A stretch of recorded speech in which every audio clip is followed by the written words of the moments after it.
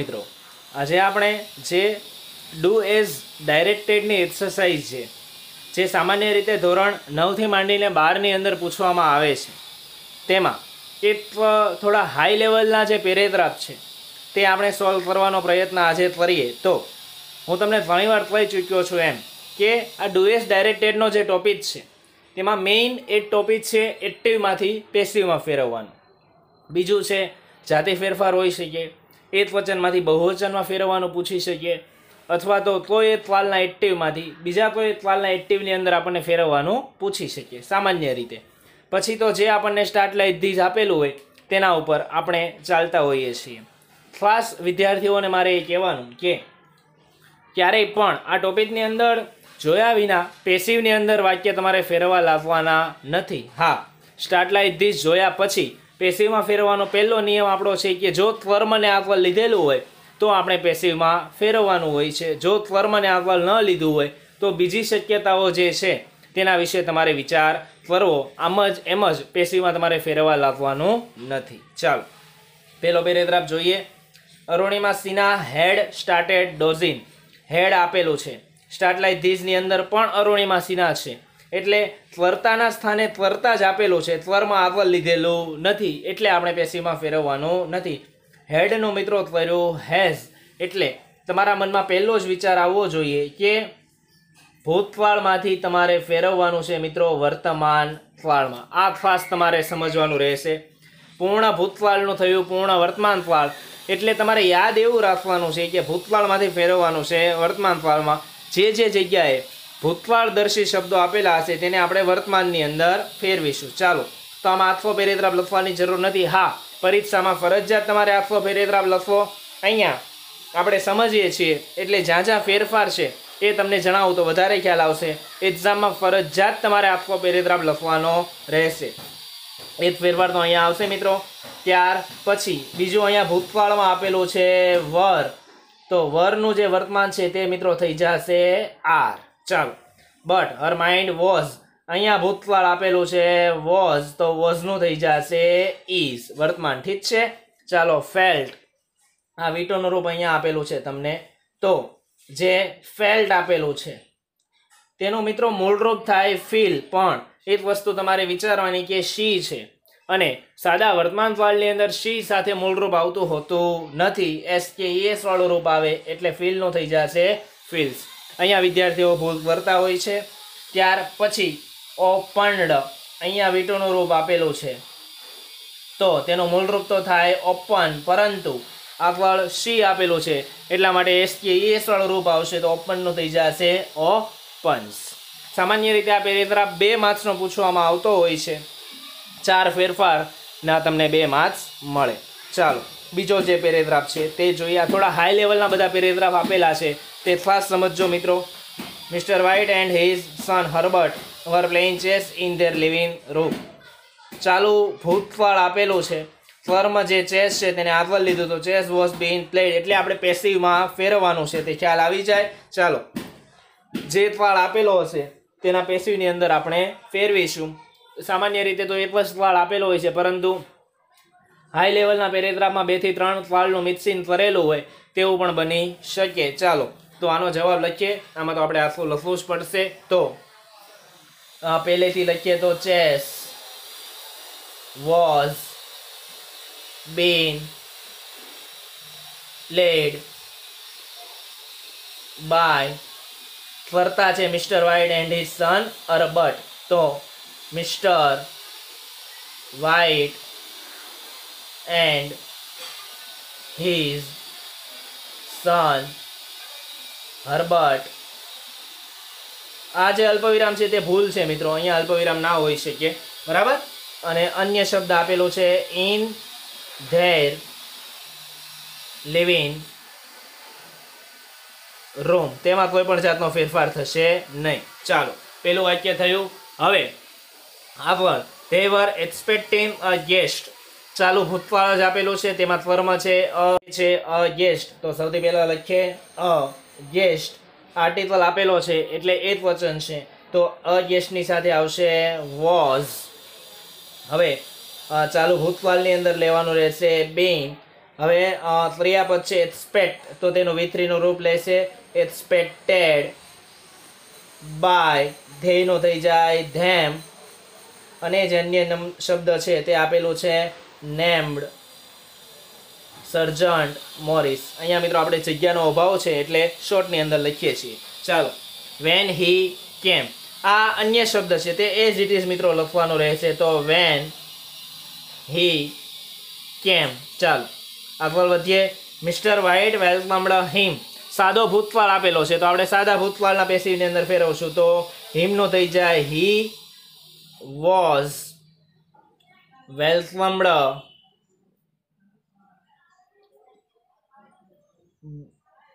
By, ફરતા છે Mr White, અને બીજું જે વાક્ય આપેલું છે તેનો પણ આપણે ફેરફાર કરવાનો રહેશે. એન્ડ એમાં ફર્મ છે અ ડ્રીન, એન્ડ અ ડ્રીન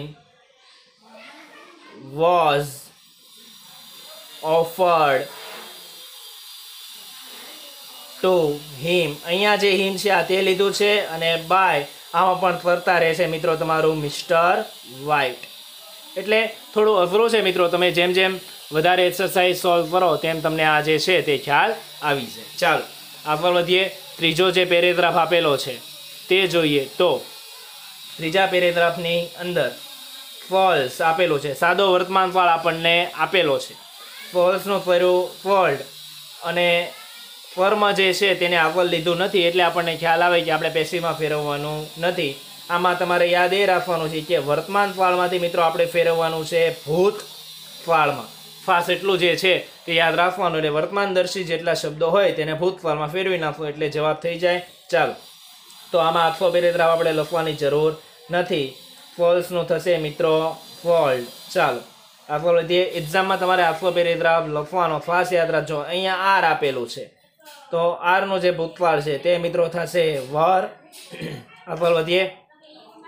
એક્સપ્લોઇટ, હવે એક્સપ્લોઇટ જે છે તે મૂળરૂપ આપેલું છે તો એક્સપ્લોઇટનું જે છે તે મિત્રો તમારે થઈ જશે એક્સપ્લોઇટેડ. ચાલો, ડોન્ટ આપેલું છે તો ડોન્ટનું ભૂતકાળ થાય ડીડ, અને ડોન્ટ છે એટલે ડી ડન્ટ, અને ત્યાર પછી અહીંયા સોલ્વ આપેલું છે તો સોલ્વનું મિત્રો થઈ જશે સોલ્વડ. ભૂતકાળની અંદર ફેરવવાનું છે. બરાબર છે. અહીંયા સુધી જે છે મિત્રો આટલા જે ફેરફારો છે તે આ પેરેગ્રાફની અંદર તમારે કરવાના રહેશે. ખાસ તો વર્તમાનકાળમાંથી ભૂતકાળ, ભૂતકાળમાંથી વર્તમાનકાળ, આવું ખાસ જે છે તે બોર્ડની અંદર પૂછાતું હોય છે. ચાલો આગળના પેરેગ્રાફો જોઈએ, તમને વધારે ખ્યાલ આવે.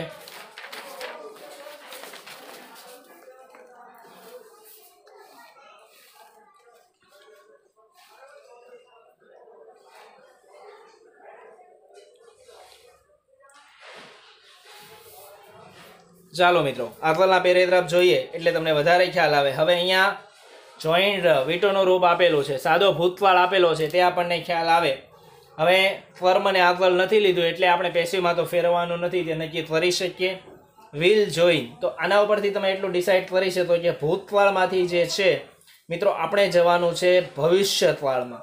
સાદા ભૂતકાળ આપેલું છે એમાંથી ભવિષ્યકાળમાં, પણ એ સાદું યાદ રાખવાની જરૂર નથી. ક્યાંય પૂર્ણ ભૂતકાળ આપ્યું હોય તો આપણે પૂર્ણ ભવિષ્યકાળમાં પણ જવું પડે, એટલે ખાસ એટલું જ યાદ રાખવાનું કે ભૂતકાળમાંથી જવાનું છે ભવિષ્યકાળમાં. ચાલો, તો સૌથી પહેલાં તો આ જે જોઈન્ડ છે તેનો મિત્રો થઈ જાય વિલ, આપેલું છે ઓલરેડી જોઈન. ત્યાર પછી વોઝ ઓર્ગેનાઇઝડ, અહીંયા મોટાભાગના વિદ્યાર્થીઓ અટવાતા હોય છે. વોઝ ઓર્ગેનાઇઝડ એટલે સાદા ભૂતકાળનું પેસિવ આપેલું છે, તો સાદા ભવિષ્યકાળના પેસિવની અંદર જઈએ તો વોઝ ઓર્ગેનાઇઝડ. મોટાભાગના વિદ્યાર્થીઓ અહીંયા શું લખે વિલ ઓર્ગેનાઇઝ, તે ભૂલ છે, પેસિવ છે તો પેસિવમાં જ ફેરવવાનું. તો પેસિવમાં આવે વિલ બી, અને ઓર્ગેનાઇઝડનો V3 નો રૂપ તો એઝ ઇટ ઇઝ જ આવશે ઓર્ગેનાઇઝડ.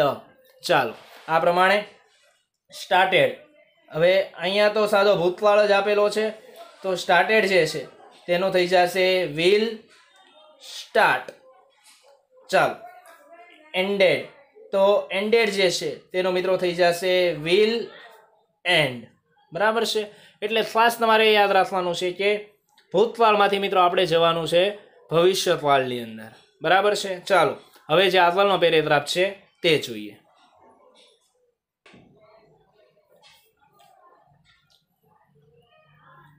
ચાલો મિત્રો, આગળનો જે પેરેગ્રાફ છે તે જોઈએ. આઈ એમ અ ટીચર. હવે આ કોઈ ક્વાળ નથી, સામાન્ય વિધાન વાક્ય આપેલું છે, સાદું વિધાન વાક્ય, એસેરેટિવ સેન્ટેન્સ. આઈનું થયું મિસિસ દવે. અહીંયા ખાસ ધ્યાન રાખજો, મિસ્ટર દવે નથી આપેલું. મોટાભાગના વિદ્યાર્થીઓ હી સમજીને લખી નાખે છે, પણ અહીંયા મિસિસ શીની અંદર જવાનું છે. તો ફેરવે મિત્રો, આ પેરેગ્રાફ આપણે આખો લખવાનો રહેશે, લખી નાખીએ. ચાલો, તો Mrs Dave is a teacher. તેમાં તો કોઈ ફેરફાર નહીં થાય. ચાલો, હવે આઈ છે તો આઈનું થઈ જશે શી. લવ, સાદા વર્તમાન કાળની અંદર આઈ સાથે મૂળ રૂપ વપરાય, શી સાથે એસ કે એસ વાળું રૂપ વપરાય, તો લવ્સ નું થઈ જશે લવ્સ ટીચિંગ. આઈ નું મિત્રો થઈ જશે શી. હેવ, તો શી સાથે વપરાતું હોય છે મિત્રો હેઝ. માય, તો શી સાથે વપરાય હર. On method of teaching. ચાલો, સ્ટુડન્ટ્સ, તેનું તો કંઈ નહીં થાય. Like to learn with me, તો શી પ્રમાણે મીનો ફેરફાર થશે હર. આઈનું થાય શી. ડોન્ટ, તો આઈ સાથે ડુ વપરાય, તો શી સાથે ડઝ, તો ડઝન્ટ લાઈક ટુ પનિશ. માયનું થઈ જાય હર સ્ટુડન્ટ્સ, અને માય સેલ્ફ છે તો તેનું થઈ જશે હર સેલ્ફ. આ પ્રમાણે બોર્ડની અંદર ક્યારેક ક્યારેક આ ઇઝી પેરેગ્રાફ કહેવાય, પણ જે નિયમો છે તેની અંદર બધા જે વિદ્યાર્થીઓ છે તે સામાન્ય રીતે થોડા અટવાતા હોય છે. ચાલો આગળ વધીએ. આગળના જે પેરેગ્રાફ આપેલા છે તે જોઈએ. તો ચાલો, રફીકભાઈ મંસૂરી, તેનું થયું મિસ્ટર મોદી. વર્થ્સનું થયું વર્ત્ર. તો આ રફીકભાઈ મંસૂરીનું મિસ્ટર મોદી એટલે હી જ રહેશે, તે તો કોઈ ફેરફાર થશે નહીં.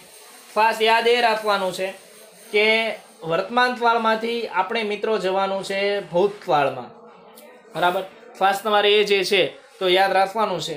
તો મિસ્ટર મોદી, તો પેલું વાક્ય તમને લખી દઉં. તો mister Modi worked N English teacher. ચાલો, હવે અહીંયા તો હી જ રહેશે કારણ કે બંને પુરુષ જ છે, તો ત્યાં કંઈ ફેરફાર નહીં થાય. હવે ક્યાં ક્યાં ફેરફાર થશે એ તમને જણાવું. ડઝ આપેલું છે તો ડઝનું મિત્રો થઈ જશે ડીડ, બરાબર છે. ભૂતકાળની અંદર ત્યાં બેઠું જ, પછી અહીંયા ઇઝ આપેલું છે તો ઇઝનું મિત્રો થઈ જશે વોઝ. બાકીનો જે પેરેગ્રાફ છે તે તમારે એઝ ઇટ ઇઝ લખવાનો રહેશે. ચાલો, 7મો પેરેગ્રાફ જોઈએ. Gemini request you to look at the picture. હવે મૂળ રૂપ આપેલું છે તેનું વિટોનું રૂપ થયું, તો આમાં સોરી એસ વાળું રૂપ આપેલું છે તેનું વિટોનું રૂપ, એટલે વર્તમાન કાળમાંથી મિત્રો આપણે આમાં જવાનું છે ભૂતકાળમાં. ચાલો, તો આમાં તો આખો પેરેગ્રાફ લખવાની જરૂર છે નહીં.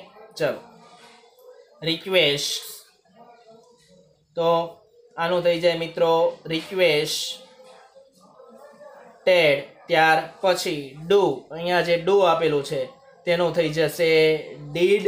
ત્યાર પછી ઇઝ, અહીંયા ઇઝન્ટ આપેલું છે તો ઇઝનું થઈ જાય વોઝ, અને નોટ છે તો એનટી. ચાલો, ઇઝ, ત્યાર પછી અહીંયા ઇઝ છે તેનું થઈ જાય વોઝ. ધેન અહીંયા આપેલું છે હેઝ, તો હેઝનું થઈ જશે હેડ.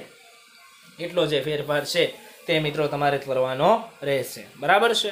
ચાલો, આગળનો જે પેરેગ્રાફ આપેલો હોય તે જોઈએ. તો mister Mehta સર્વડ in this school for many years. વિટોનું રૂપ આપેલું છે અને હેઝ બીન સર્વિંગ. ક્યારેક ક્યારેક આવું પૂછાય તો અઘરું હોય છે, આ બહુ સહેલું હોય છે એ રીતે, પણ તેનો જે મેઇન નિયમ હોય છે તે સમજવાનો હોય છે. વિટોનું રૂપ આપેલું છે એટલે સાદો ભૂતકાળ આપેલો છે, સમજજો ખાસ. સાદા ભૂતકાળમાંથી મિત્રો તમારે ફેરવાનું છે ચાલુ પૂર્ણ વર્તમાન કાળ, હેવ અથવા તો હેઝ પ્લસ બીન પ્લસ આઈએનજીનું રૂપ. આ પ્રમાણે જે છે તે ફેરફાર મિત્રો આપણે આવતો હોય છે. ચાલો, તો આ સર્વનું થઈ ગયું હેઝ બીન સર્વિંગ. હવે ક્યાં વિટોનું રૂપ આપેલું છે? તો અહીંયા ટોટ આપેલું છે. ચાલો, તો આગળ આપેલું છે હી એટલે હેઝ બીન, અને ટોટ જે તેનું મૂળરૂપ ટીચ, અને આપણે ચાલુ પૂર્ણ વર્તમાન કાળ પ્રમાણે લેવાનું ટીચિંગ. ત્યાર પછી બીજે ક્યાં આપેલું છે શોડ, અહીંયા આપેલું છે V2 નું રૂપ, તો આગળ આપેલું છે સ્ટુડન્ટ્સ, બહુવચન છે, તો અહીંયા આવશે હેવ બીન. શોડ છે તેનું થઈ જશે શો વિન. આ પ્રમાણે જે છે આ બે જ ફેરફાર મિત્રો થશે આખા પેરેગ્રાફની અંદર, પણ મેં તમને કીધું એમ કે ખ્યાલ આવવો જોઈએ શું કરવાનું છે તે. ચાલો હવે જે આગળના પેરેગ્રાફ છે તે જોઈએ. ચાલો મિત્રો આગળની પેરેગ્રાફની જે એક્સરસાઇઝ છે તે જોઈએ. મિસિસ ચૌધરીનું થયું મિસ્ટર ચૌધરી. બાળકોને સૌથી વધારે ઇઝી લાગતો જે જાતિ ફેરફારનો ટોપિક છે તે આપેલું છે, તો આ તો લખ્યા. ચાલો મિસિસનું થઈ જશે મિસ્ટર, પહેલાં તો ચૌધરી ઇઝ અ વુમન, તો વુમનનું થઈ જાય મેન. જાતિ ફેરફારની અંદર હુ હેઝ અચીવડ હર, તો હર સ્ત્રીની અંદર વપરાય, પુરુષની અંદર આવશે હીઝ ગોલ. શી નો થઈ જશે હી વર્કડ હાર્ડ. હર નું થઈ જશે હીઝ ફેમિલી ઓલ્સો સપોર્ટેડ. હર નું થઈ જશે હીઝ અ લોટ. આ પ્રમાણે મિત્રો જે જાતિ ફેરફાર છે બહુ ઇઝી વસ્તુ હોય છે તે. ચાલો આગળનું જણાવું. વર્ડ સ્ટડી પ્લાટોનિક V2 નું રૂપ આપેલું છે અને ફર્મને આગળ લીધું એટલે આપણને ખ્યાલ આવે આપણે સાદા ભૂતકાળના એક્ટિવમાંથી પેસિવમાં ફેરવવાનું છે. તો પ્લાટોનિક વોઝ, સાદા ભૂતકાળની વાક્ય રચના પ્રમાણે હવે V3 નું રૂપ, તો સ્ટડીડ, ત્યાર પછી બાય, કરતા છે વોલ્ટ. ચાલો he started a little animated cartoon company. આ પણ ભૂતકાળનું સાદા ભૂતકાળનું ફર્મ છે લિટલ એનિમેટેડ કાર્ટૂન કંપની, તો a little animated cartoon company. એક જ કંપનીની વાત છે એટલે આની સાથે આવશે વોઝ સ્ટાર્ટેડ, તેનું ઓલરેડી V3 નું રૂપ જ છે સ્ટાર્ટેડ બાય, હીનું થઈ જશે હિમ. He borrowed some money from his uncle. આ વાક્યમાં કર્મ છે સમ, મની બહુવચન છે એટલા માટે વર. બોરોવ નું V3 નું રૂપ પણ બોરોવડ બાય, હીનું થઈ જશે હિમ. અન્ય શબ્દ આપેલું છે ફ્રોમ હિઝ અંકલ. આ પ્રમાણે જે છે તે મિત્રો તમારો જવાબ આવશે. ચાલો આગળનો પેરેગ્રાફ જોઈએ. તો 11મો paragraph. A scientist notice the following behaviour. તો વોઝ નોટિસ એટલે પેસિવની અંદર ફેરવવાનું છે તે કન્ફર્મ થયું. તો પેસિવની અંદર ફેરવીએ મિત્રો તો ફર્મ એ લોકોએ લઈ જ લીધું છે આગળ, ત્યાંથી આગળ આપણે વધવાનું છે. The following behaviour was noticed by, કરતા છે a scientist. અન્ય શબ્દ આપેલો છે who was making a study of ants. They had killed. પૂર્ણ ભૂતકાળ આપેલું છે તો પૂર્ણ ભૂતકાળના પેશીમાં ફેરવવાનું છે. ફર્મ છે some flies and other insects. તો some flies and other insects. પૂર્ણ ભૂતકાળનો પેશીવ તો had been killed by, they નો થઈ જાય them for food. લાસ્ટ જે છે સાદો ભૂતકાળ આપેલો છે ધ વર્થ અને ઓર્ગેનાઇઝડ છે V2 નું રૂપ ઓર્ગેનાઇઝ આપેલું છે એટલે ફર્મ છે તેમાં ધ વર્થ. તો સૌથી પહેલા ધ વર્થ બરાબર છે. ધ વર્થ વોઝ ઇમિડિયેટલી, આ શબ્દ તમારે અહીંયા લખવાનો રહેશે ઇમિડિયેટલી. ઓર્ગેનાઇઝ નો V3 નો રૂપ પણ ઓર્ગેનાઇઝડ બાય ધ આન્ટ્સ. આ પ્રમાણે જે છે તે મિત્રો તમારે જવાબ લખવાનો રહેશે. ચાલો તો આગળનો જે પેરેગ્રાફ છે તે જોઈએ. તો two begin the breadth મેથર્સ drug up the clay from the ground.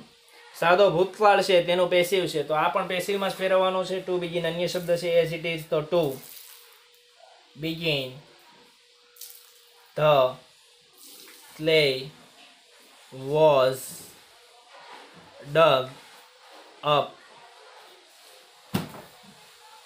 By, ફરતા તમને મિત્રો આપેલું છે ધ બ્રીથ મેથર્સ અને જે અન્ય શબ્દો છે ફ્રોમ ધ ગ્રાઉન્ડ. ચાલ આગળ વધીએ. They place this clay અન્ટુ a metal grid. આમાં કર્મ છે ધીઝ ક્લે, તો ધીઝ ક્લે સાથે ભૂતકાળનું પેસિવ છે તો વોઝ. પ્લેસનું V3 પણ પ્લેસ્ડ. બાય ધેયનું થઈ જશે ધેમ. અન્ય શબ્દ છે અન્ટુ અ મેટલ ગ્રીડ. ચાલો. તે used roller in this process. આ વાક્યમાં કર્મ છે તો રોલર. રોલર વોઝ યુઝડનું V3 નું રૂપ પણ યુઝડ. બાય ધેયનો થઈ જાય ધેમ. અન્ય શબ્દ છે ઇન ધીઝ પ્રોસેસ. ચાલો આ પ્રમાણે જવાબ આવશે. આગળનો જે પેરેગ્રાફ છે તે જોઈએ. તો વી શુડ રીઓરિએન્ટ. હવે આપણને શુડ એટલે મોડલ ઓક્ઝિલરી આપેલું છે અને અવર ઇલેક્ટ્રિસિટી પણ જસ્ટ આગળ લીધું એટલે પેસિવની અંદર ફેરવવાનું છે તે પણ આપણે ડિસાઈડ કરી શકીએ. તો પેસિવની અંદર ફેરવીએ આપણે. તો પેસિવની અંદર ફેરવવા માટે જે કર્મ છે તેને સૌથી પહેલાં લેવાનું રહેશે. તો સૌથી પહેલાં કર્મ તે લોકોએ લીધું છે અને શુડ બી મોડલ ઓક્ઝિલરીના પેસિવ પ્રમાણે. તો અવર electricity consumption habits should be. હવે મોડલ ઓક્ઝિલરીનું રૂપ પ્લસ બી V3 નું રૂપ. તો રીઓરિએન્ટનું જે V3 નું રૂપ છે તે થાય રીઓરિએન્ટેડ બાય વર્તા છે V નું થઈ જાય અસ. ચાલો. We should switch off fan cooler or AC વેનેવર not require or not in use. થોડું અઘરું છે તમને લાગશે. હવે વી શુડ સ્વિચ ઓફ. હવે કર્મ આ ફેનથી ચાલુ થાય છે. જોજો fan cooler or AC should be switch off. Should be switch off whenever not required or not in use. ચાલો લાસ્ટ લાઈન જોઈએ. તો લાસ્ટ લાઈનની અંદર we should observe cycle day once in a month.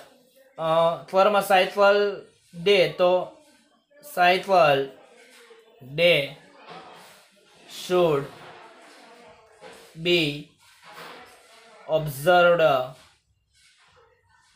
by વી નો થઈ જાય us. અન્ય શબ્દ છે once in a month, તો once in a month. આ પ્રમાણે જે પેરેગ્રાફ છે તે મિત્રો તમારે સોલ્વ થશે. ચાલો હવે આગળની એક્સરસાઇઝ જોઈએ. ચાલો મિત્રો આગળની જે એક્સરસાઇઝ છે તે જોઈએ. તો એનજીઓસ મેં ઇનિશિયેટ અવેરનેસ કેમ્પ. તો અવેરનેસ કેમ્પને આગળ લીધું એટલે ફોર્મને આગળ લીધું, પેસીમાં ફેરવવાનું છે. તો સૌથી પહેલાં તો અવેરનેસ કેમ્પ મે બી. ઇનિશિયેટ જે છે તેનો V3 નું રૂપ થશે ઇનિશિયેટેડ બાય કરતા એનજીઓસ, તો એ જ આવશે એનજીઓસ. અને અન્ય શબ્દ છે ફોર યુઝિંગ સોલર લેન્ટર્ન્સ જે છે ત્યાં સુધી આવશે. NGOs can play model auxiliary છે મિત્રો અ વિટલ રોલ. તો આમાં કર્મ છે અ વિટલ રોલ કેન બી પ્લેનો V3 પ્લેડ બાય કરતા N G Oz in this regard. ચાલો, millions of house holds are still લેકિન. હવે આ ચાલુ વર્તમાનકાળ આપેલું છે, તો ચાલુ વર્તમાનકાળના પેશીમાં ફેરવવાનું રહેશે. તો firm basic facility of electricity is still being let no V3 left by millions of household. આ શોર્ટની અંદર મિત્રો આપણે લખ્યું છે, તે તમારે થોડું સમજવું. ચાલો, આગળનો પેરેગ્રાફ જોઈએ. તો headache gives the sufferer a touch of importance. હવે સાદો વર્તમાનકાળ આપેલો છે, ધ સફરર ઇઝ ગિવન એટલે પેશીમાં ફેરવવાનું છે, તે તો ડિસાઈડ થયું. તો સૌથી પહેલા ધ સફરર ઇઝ ગિવન, અહીંયા લેવાનું રહેશે અ ટચ ઓફ ઇમ્પોર્ટન્સ બાય કરતા છે હેડ એટ. Youth wood mention હેડેફ. હવે આ મોડલ ઓક્ઝિલરી આપેલું છે, તો સૌથી પહેલા ફર્મ હેડેજ છે, તો હેડ at would be mention no V3 નું રૂપ મેન્શન્ડ બાય યુ ને અન્ય શબ્દો આપેલા છે ઇન ધ મોસ્ટ ગેધરિંગ સુધી તમારે એઝ ઇટ ઇઝ આવશે. પછીનું ફરીથી મોડલ ઓક્ઝિલરી છે, તો તે પણ ફેરવવાનું રહેશે. નો વન ના, એ તો પેસિવ જ ઓલરેડી આપેલું છે, એટલે બેઠું જ જે છે તે મિત્રો તમારે લખવાનું રહેશે, કોઈ પણ જગ્યાએ ફેરફાર આવશે નહીં. આ પ્રમાણે જે છે તે મિત્રો આ પેરેગ્રાફ તમારે સોલ્વ થશે. ચાલો આગળ વધીએ. તો 16મો જે પેરેગ્રાફ આપેલો છે તે હવે જોઈએ આપણે. નંબર 16 અને 17. We should protect and conserve forest. Model auxiliary છે, ફર્મને આગળ લીધું એટલે પેસિવની અંદર પણ ફેરવવાનું છે. તો ફોરેસ્ટ શુડ બી પ્રોટેક્ટ જે છે, તો પ્રોટેક્ટ નો V3 થશે protected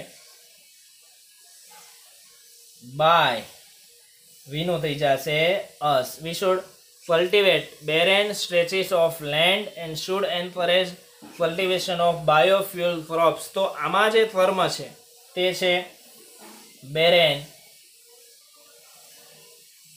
સ્ટ્રેચીસ of land should be cultivate no V3 નું રૂપ કલ્ટિવેટેડ બાય વીનું થઈ જાય અસ એન્ડ. હવે અહીંયા સીધું જ પેસિવમાં ફેરવી નાખીએ, તો and should be એન્કરેજ્ડ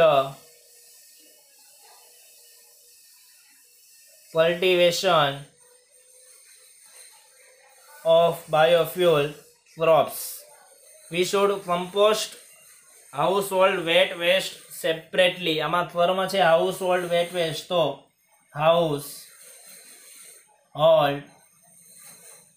wet waste should be compost no V3 composted by us separately જે છે તે તમારો અન્ય શબ્દ લેવાનો તમારે રહેશે. ચાલો આગળનો પેરેગ્રાફ. Harry was waiting. ચાલો ભૂતકાળ ને ફર્મ આગળ લીધું એટલે પેસિવમાં જ ફેરવવાનું છે. ચાલો, તો અ બસ વોઝ બીન V3 નો રૂપ વેઇટિંગ નો V3 થશે વેઇટેડ બાય હેરી. અન્ય શબ્દ તમને આપેલું છે at the cross road. He so an accident. સાદો ભૂતકાળ, તો સાદા ભૂતકાળના પેશીમાં તો એન એક્સિડન્ટ વોઝ સોનું V3 સીન બાય હીનું થઈ જાય હિમ. A bus carrying school children in it was driven very fast by the driver. આ વાક્ય પેસિવમાં જ આપેલું છે એટલે તેમાં કંઈ તમારે ફેરફાર કરવાનો નહીં રહે. તે અ બસથી શરૂ કરીને જે વાક્ય તમને ડ્રાઈવર સુધી આપેલું છે તે એઝ ઇટ ઇઝ લખવાનું રહેશે. The driver lost control. હવે આમાં સ્વરમાં કંટ્રોલ છે તો કંટ્રોલ વોઝ લોસ્ટનું V3 પણ lost by the driver and બીજું પાછું પેસિવમાં તો the bus dashed with an electric pole. તો with an electric pole was dashed by the bus. આ પ્રમાણે જે છે તે મિત્રો તમારો આ પેરેગ્રાફનો જે જવાબ છે તે તમારે બનશે. ચાલો આગળ વધીએ. તો આગળનો જે પેરેગ્રાફ છે નીચે જગ્યા આપેલી છે તો આપણે નીચે જ આ જે પેરેગ્રાફ છે તેને સોલ્વ કરી લઈએ. તો the most ferocious kinds of aunts R.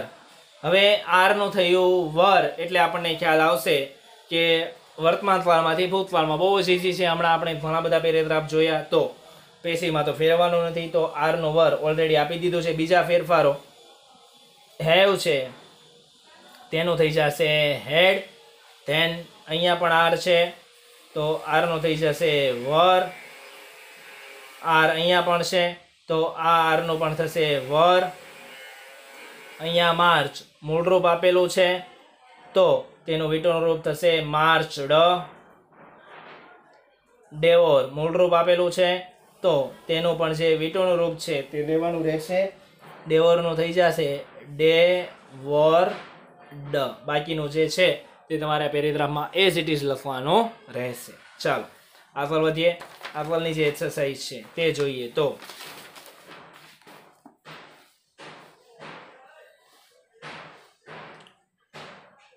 19 નંબરનો જે પેરેગ્રાફ આપેલો છે તો Mr White and his family વેલકમ્ડ સર્જન્ટ Morris. તો સર્જન્ટ મોરિસ વોઝ વેલકમ્ડ.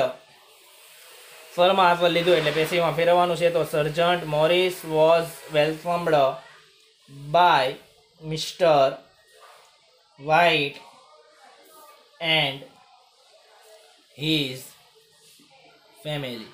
ચાલો he also offered him a drink.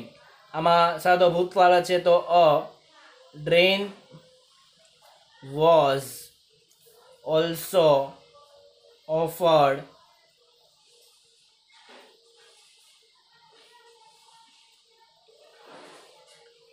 to him by. આ he જે છે તેનું પણ થશે him.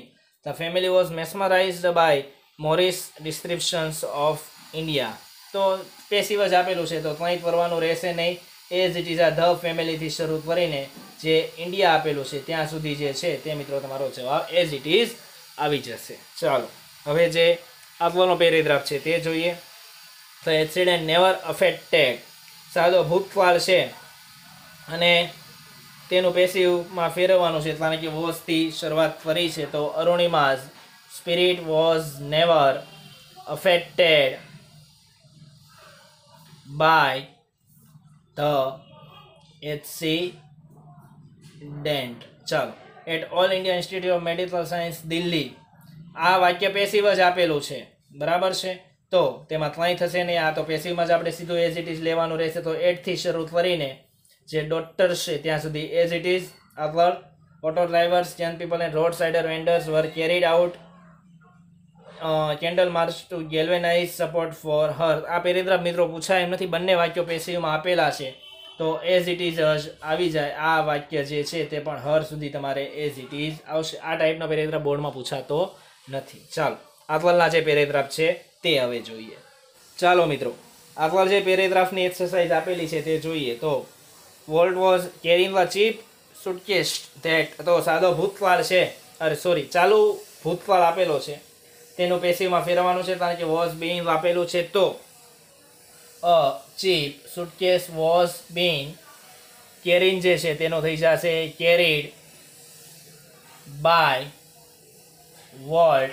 બાકી તો જે છે ત્યાં આપણને અન્ય શબ્દ આપેલા છે બિલોંગિંગ સુધી. બીજું વાક્ય વી બોરોડ $500. તો આ જે છે તે સાદો ભૂતકાળ આપેલો છે, તો $500 બહુવચન છે એટલે વર બોરોડ બાય વીનો થઈ જશે અસ ફ્રોમ એન અંકલ. અન્ય શબ્દ all started a cartoon series cold alliance in cartoon land. આ પણ સાદો ભૂતકાળ, તો અ cartoon series was started by Walt called. બાકીનું જે છે તે મિત્રો તમારે અન્ય શબ્દ તરીકે એઝ ઇટ ઇઝ લખવાનું રહેશે. 22મો પેરેગ્રાફ માનસી લર્ન ઈડી વાળું એટલે ભૂતકાળ આપેલો છે તેનું એસ વાળું રૂપ એટલે ભૂતકાળમાંથી મિત્રો આ પેરેગ્રાફમાં આપણે જવાનું છે વર્તમાન કાળ. ચાલો, બહુ ઈઝી છે, પહેલી લીટી તો બેઠી. હવે અહીંયા સો આપેલું છે, તો સો નું સી સાથે થઈ જાય સી અને સી સાથે એસ વાળું રૂપ એટલે સીઝ. બાકી એઝ ઇટ ઇઝ બાકીનો જે તમારો ફેરફાર છે તે તમારે કરવાનો રહેશે હુ વુડ. તો વુડ જે છે તેનું વર્તમાન મિત્રો થાય વિલ. આ બે જ પેરેગ્રાફ સમગ્ર પેરેગ્રાફની અંદર તમારે કરવાના રહેશે. ચાલો આગળ વધીએ. તો હવે જે 3 પેરેગ્રાફની એક્સરસાઇઝ મિત્રો રહી છે તે હું તમને સેલ્ફ પ્રેક્ટિસની અંદર આપું છું. તમારે જાતે સોલ્વ કરીને ટ્રાય કરવાની છે. સવાલ વાંચી દો. The CID inspector suspected Sonam four committing murder. He collected the evidence and proved it. He arrested હર. બીજું Nor and friend joined him, keeping out of sight. They followed the robbers. They passed a room that was full of unhappy sounds. અને છેલ્લો જે તમારે જાતે બનાવવાનો છે. Our Christmas vacation had just begun. I had finished my secondary school education. We were at the Lima airport. My mom, Sarah, and I, Julin, we boarded flight number 508 to reach Putwalpa, a jungle across the Andes. ચાલો, આ 3 પેરેગ્રાફના જવાબ તમારે WhatsApp અથવા તો કોમેન્ટમાં જેમ આજ સુધી આપતા આવ્યા છો એમ આપવા. કોઈ પણ જગ્યાએ ના સમજાણું હોય તો જરૂરથી પૂછજો. આજ સુધી તમે બધાએ જે સપોર્ટ આપ્યો છે એ જ પ્રમાણે આગળ આપતા રહેશો એવી અમને આશા છે. તમારો બધાનો ખૂબ ખૂબ આભાર. Thank you very much.